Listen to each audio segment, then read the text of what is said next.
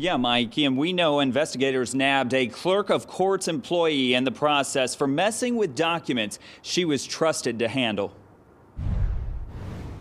Tonight, a search warrant executed at the Hamilton County Clerk of Courts office and an employee arrested. 45-year-old Yakima Boyd, an office employee, was handcuffed this afternoon and charged with 2 counts of tampering with records.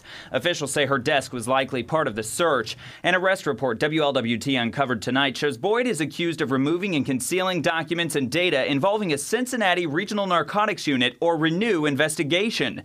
RENEW investigates people responsible for drug trafficking. The report alleges the tampering happened in mid-October and says Boyd did it knowing she shouldn't. But it doesn't stop there. Hamilton County sheriffs and RENEW officials confirm 49-year-old Ernest Bryant was also arrested in this investigation, which involved executing a search warrant at his home along Flora Avenue today. Bryant is not an employee of the Clerk of Courts. An arrest report shows at his home they found a loaded gun and cocaine. Court records show he was indicted and pleaded guilty to trafficking heroin and possession of heroin in 2012. It appears that case was a RENEW case. The connection between Boyd and Bryant isn't clear right now.